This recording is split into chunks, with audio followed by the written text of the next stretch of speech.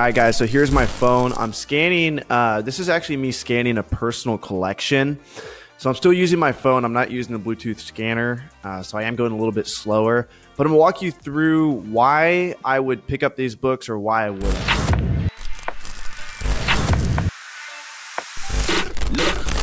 Grind hard, well done, sir. And welcome to the freaking Well Show. And party central to my well ones. Not a violated hell code. So assuming that I'm paying $1 per book, which is what you guys will pay at thrift stores, libraries, and when it comes to people's personal collections, I have videos on how to quote those books. I will link those videos below.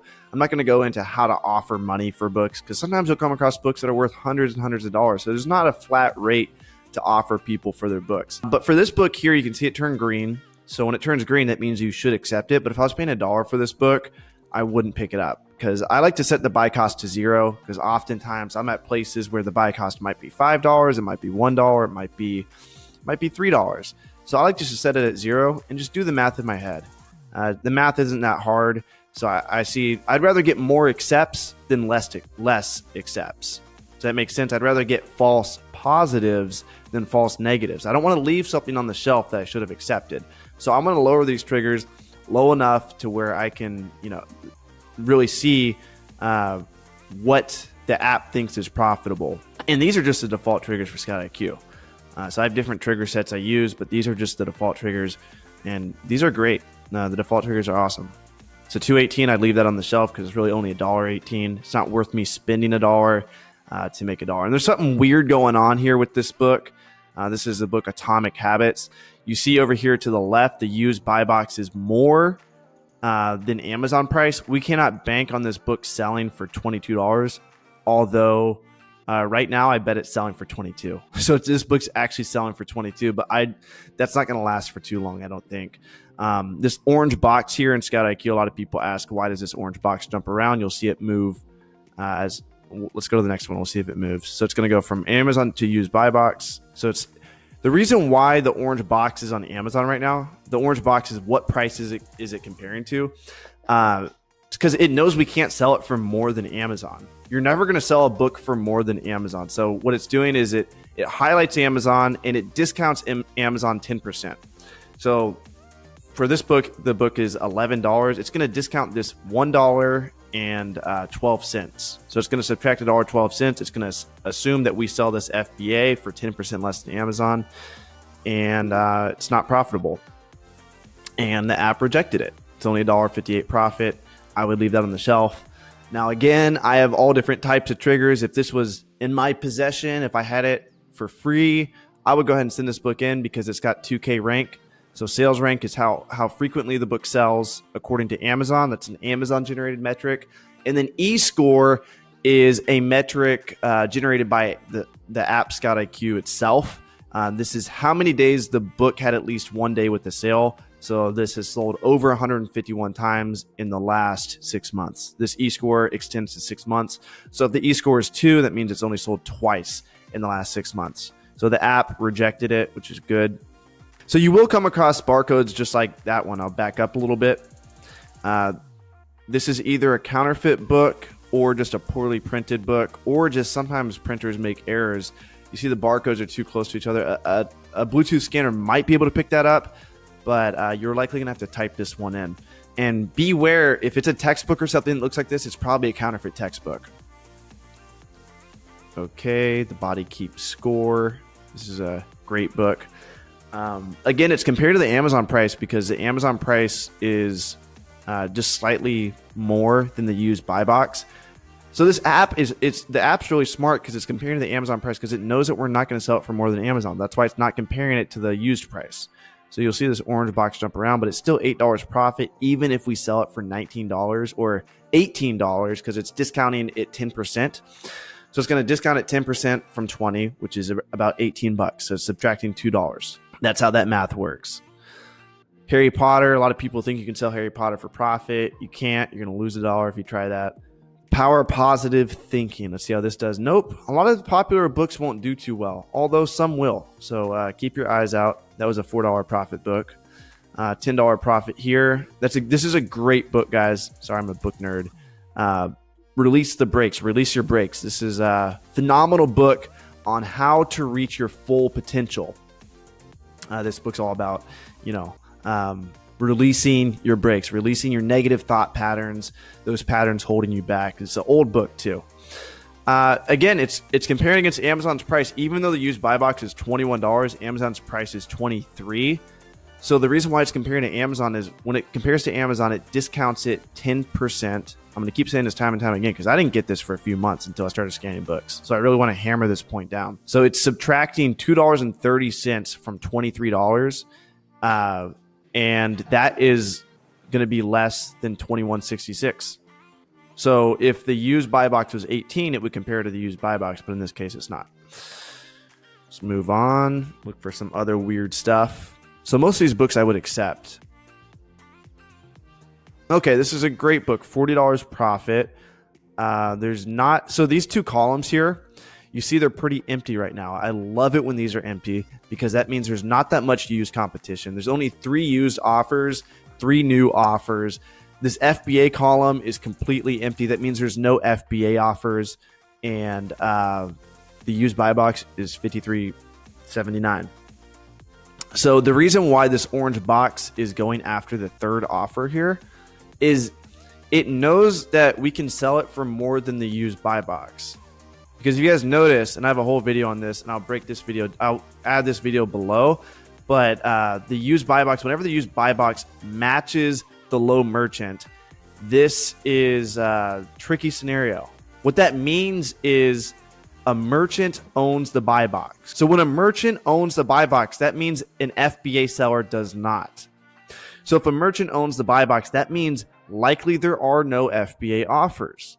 And if there's no FBA offers, we could price this book at whatever we want because there's no FBA competition. So we could probably price this book at 60, 70 bucks. So keep an eye out for whenever this used buy box matches $53.79, and the app ScoutIQ does that for you. So this is beautiful. So let's pretend, just to give you guys a better picture, and hopefully some more of the examples I look at will show you. But let's pretend that this third price was $60 instead. Then the profit would be going up to like almost 50 bucks. So the profit would increase because the price would increase, but there's only like a couple cent difference here. But the app doesn't recognize, giant price bumps. Like this could even be 10,000 and the app would still go third in line. The app is programmed when this magical set of numbers with the sales rank, e-score, number of used offers, it's going to compare to the third in line because the app is smart. The app knows that we can get more than the lowest offer right now because this is a pretty high demand book, 44K rank. 0 to 1, 0 to brand. This is also a great book. So this is $18 Amazon, $7 profit, 3K rank. It's sold over 151 times in the last 6 months. This is a great book. Okay, so this is an interesting scenario. The used buy box is $11.95, but it's still comparing to Amazon. The reason why it's comparing to Amazon, it's like, hey, look, Amazon's on this listing. It wants you to know that Amazon's on the listing. I would actually like it if it would compare to the used buy box in this case, because you're actually going to sell it for $11, which is really going to bring down that profit closer to like $2. But it is good to know when Amazon's on the listing. This is also a fairly high demand book. It's got an e-score of 85. That means it sold 85 times in the last 6 months. Let's keep going. Okay, let's look at this. No e-score. So when it has no e-score, that just means the data is not available. So it doesn't mean that the book hasn't sold in the last 6 months, but when this e-score comes up as 2 dashed lines, that means it just doesn't have the data available. Now, if this came up as 0, that means the data was available and the book hasn't sold in the last 6 months. So it's better when it comes up as this because there's still hope. The rank is 1.5 million. That is... that's not great, but it probably sells, I don't know, 8 to 10 times a year. That's what it should sell at. Sales rank's a weird one because sales rank, one thing you have to know about sales rank is it can change in a couple minutes. If someone purchases a 1.5 million rank book, the sales rank will drop to 100,000 at least, if not lower. So the sales rank is constantly fluctuating. So we can't really say that this book has sold 8 times in the last year, but we know that the sales ranks 1.5 million, and that's not bad. Again, it's comparing to the second offer. You see the orange box is going down one. It's just doing that because the rank, this is still a medium demand book. It's not a super high ranked book. High ranked books are above 2 or 3 million. This is still kind of a decent book, and it's only got 2 offers. So it knows that if we send this in FBA, the used buy box is $15.55. That's the low merchant. That means there's no FBA competition. We could sell this prime for probably $30. So that's why it's comparing to 19. It's like, hey, look, dude, you can get a lot more for this book than if you sell it for the low price. Okay. Real quick, I do want to say the wife of the creator of this app, when she lists the books for him, she'll actually look at the orange box. She told me this. She'll look at the orange box to price her books. Because when you go to list this book, the lowest offer is $12. You don't want to list it at 12. You're going to be losing money. You want to list it at 15. You want to list it at not whatever the app recommends, but the app does recommend some good prices sometimes. The app considers a lot of this data, and it makes a decision for you, and it moves the box without you having to think too much. So that's a pro tip right there if you want to do that. She's a very smart woman, and he's a very smart man. So whenever I hear smart people say things, I take note. Shoe Dog.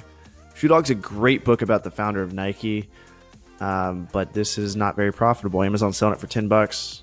Again, if I had this book for free, I'd ship it in, but it's only going to make me $1. Paulo Coelho. Love this author. But not very profitable books. Let's see here. This is a scenario where a lot of people would ask me questions. So we have the profit at $2.41, and it still rejected it. So people are gonna be like, why is it rejecting it when it's $2 profit? Well, it's like, dude, if you want a $2 profit book, which isn't bad, you can send $2. I send $2 profit books in all day. If I have them in my possession, I'm not gonna go out and buy $2 profit books, but if I got a free pickup, or if I already purchased like a lot of books and I was scanning them, if it makes me 50 cents profit, I'm going to send it in. But I'm not going to spend money to maybe make $2, because if this price fluctuates, that money is instantly gone. The profit's gone. If this goes down $2 in price, all the profit's out the window. So I don't want to spend money to maybe make $1 or $2. That's just my philosophy. But the reason why it rejected this is the default trigger set on ScoutIQ. I believe the first trigger is $2.50. So even if it's $2.49, it's going to reject it because it doesn't fall in the profit threshold. So a lot of people ask, why is it rejecting profitable books? That's why. If you have a problem with it, go in and look at the rank. The rank's 117,000, and say whenever the rank's 117,000, I want it to accept the book as long as it's $1 profit. Great. Now it's going to accept it as long as it's $1 profit. Also, I mentioned at the beginning, you can add buy cost if you want to, but you don't have to. I like to actually leave this at 0 because, again, I like to get more false positives than false negatives. The Way of a Superior Man, also a great book. $6.66 profit. Amazon's on a lot of these listings. Okay, we have $7 profit. I would pick that up. Okay, 86 cents profit. Sales rank is 7.3 million. The E-score is 0. That means it definitely has not sold in the past 6 months.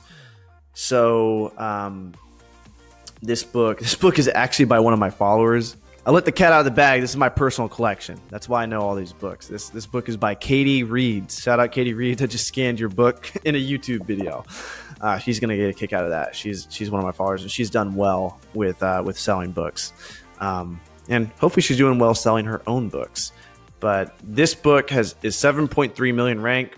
That means it hasn't sold in the last 6 months according to the E-score. But again, just because the app rejects it, I still like to have my eye out for super profitable books. That's why the last trigger for default ScoutIQ, the default triggers are great, guys. A lot of people want different triggers. I do have a couple different trigger sets I go over. I give them to my course members. I give all the different trigger sets, but really the default triggers are great because let's say a book is 7.3 million rank and it's $50 profit.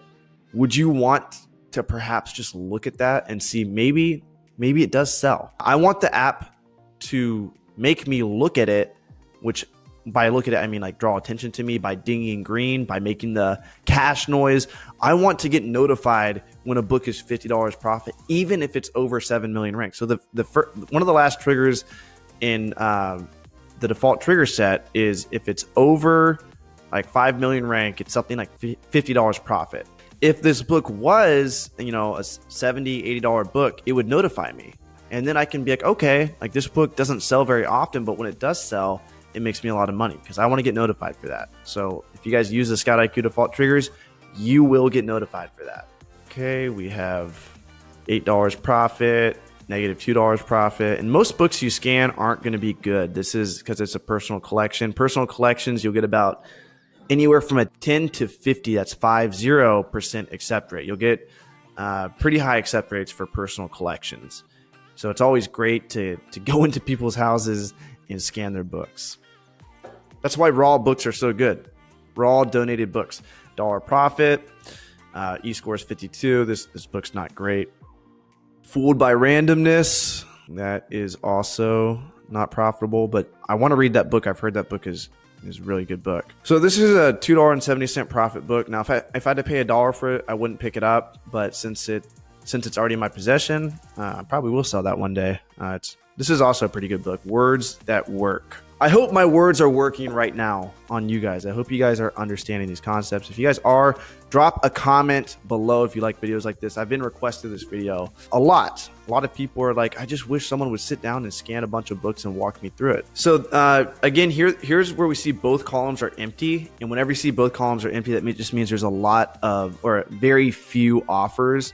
There's very few offers available, which I really like that because it means there's low competition. So the E-score is only 16, which isn't high demand, but since there's not that much used competition, you could probably sell this book pretty fast. But Amazon is on the listing at $17, so I probably come in at like 13 or 14, and you can probably get the sale. I would even try coming in used, just for a couple cents less than Amazon, and see if you can sell the book in the next month. And if you don't get that sale, then drop it a little bit. Tony Robbins, perhaps the greatest self-help guru of our time, but doesn't have profitable books. Unfortunately, only $8 profit. Love the man, but can't make money selling his books on Amazon. Okay, this one has 3.1 million rank, E-score of 4, so it sold 4 times in the last 6 months. Used buy box not even available. This isn't a terrible situation. If I had this in my possession, I'd list it because there's no used offers. So I know for sure if someone buys this, and this is actually another friend of mine who wrote this, or a friend of a friend who wrote this book, Never Give Up. But it'll sell eventually. It has an E-score of 4, so it has a history of selling. So I would come in at used, probably about $12. The new price is $15.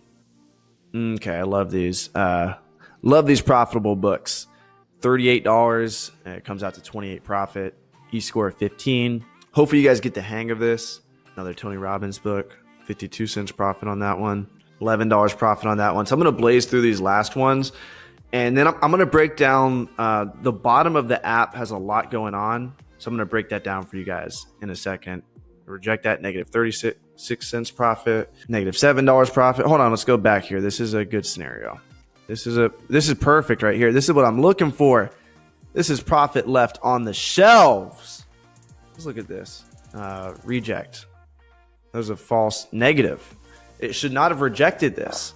So it's saying -$7 profit. I guess it's just basing that off of the fees because I don't know what it put in as the price. It probably put 0 as the price. But this is a rank of 60K and an E-score of 151. And there's currently no used or new offers. This is a perfect book. I don't know the history of what this book sells for.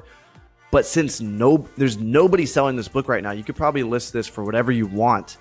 Probably 20 to 30% above what it used to sell for and get the sale.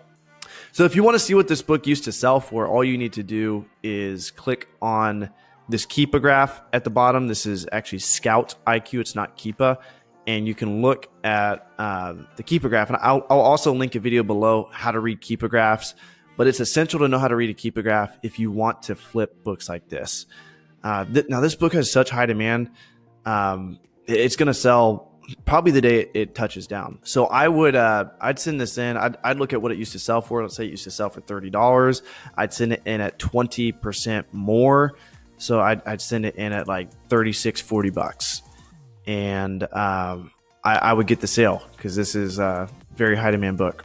Those false negatives, you've got to look out for those. And watch the video below because I really do break down the most commonly left books on the shelves by Amazon FBA sellers. Grant Cardone, the 10X rule. You make $3 selling that book. Now, if you swipe right on the ScoutIQ app, it's going to display all the exact same data on the second page. So it's going to look exactly the same, but just in a different format. I don't like to have it like this. This will actually turn yellow if it's like medium demand. It'll turn red if it's low demand. I don't like the way this looks. I like having everything like this. You can actually see more with this because it shows you all the numbers. I like to look at all the numbers. I'm a numbers guy. This doesn't show you as much, and it kind of does some thinking for you. The app's already doing enough thinking for me. So when I do look at the screen, I want to see as much data as possible. So I look at that page. And if you swipe all the way right, it'll tell you how many scans and what your acceptance rate is. So we had a 40% accept rate on my personal bookshelf, and this is common. When you go into people's houses, you'll get upwards 50%, maybe even higher. So yeah, I'm gonna show you guys the very bottom. I said I would show you guys what all these different links are. So from left to right, this is a custom link right here. So that's good for if you want to add Keepa. You can add Keepa in there. I'm not exactly sure how to set that up. I just use ScoutIQ, or I use Scout Chart IQ right here. And whenever I want to look at Keepa, because there are benefits to using Keepa, I just open it up on my phone, a separate tab. When you click on live, it's going to do a live search. So let's say you downloaded the database, which has all the Amazon data up to the moment you downloaded it. Let's say you downloaded the database a couple weeks ago, or even a couple months ago. I've used really old databases before because I'm lazy. And also, I want to purchase books that have a history of selling.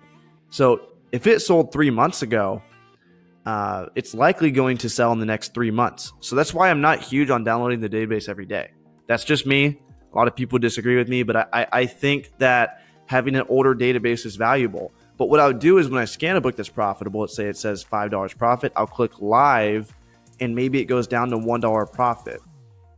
So I know in the past it was profitable, and I know that now it's not. So maybe in the future it will be.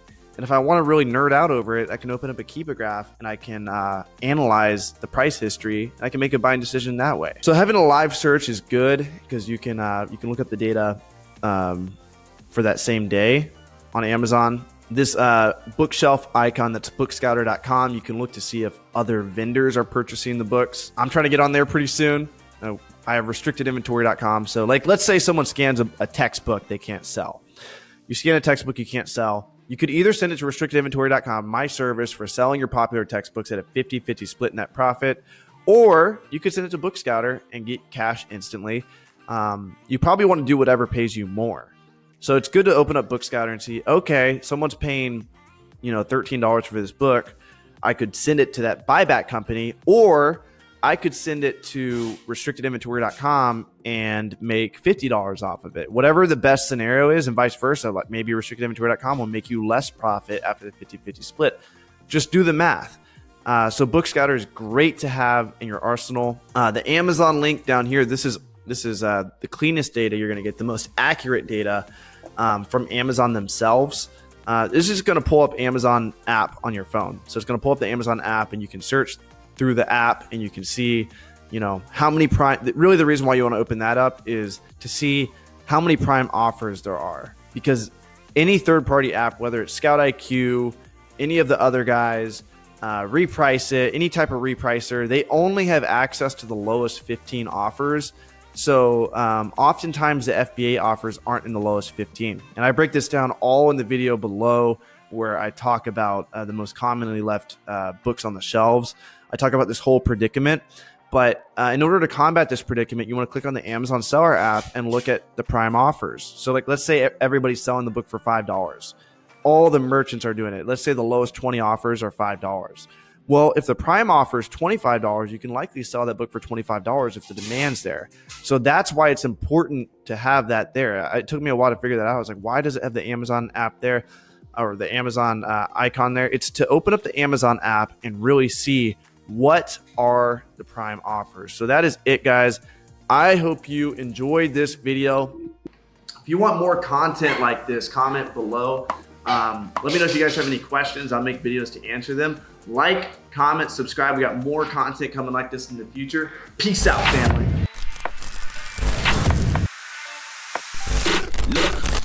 Grind hard, well done, sir, and welcome to the freaking well show. And party central to my well ones, a night of violated hell codes. Dope sells like the charge do, but selling's all about potential. And money speaks, then I'm the main act. I give a damn about the intro. The chain hangs in the building, just to let them know the neck work.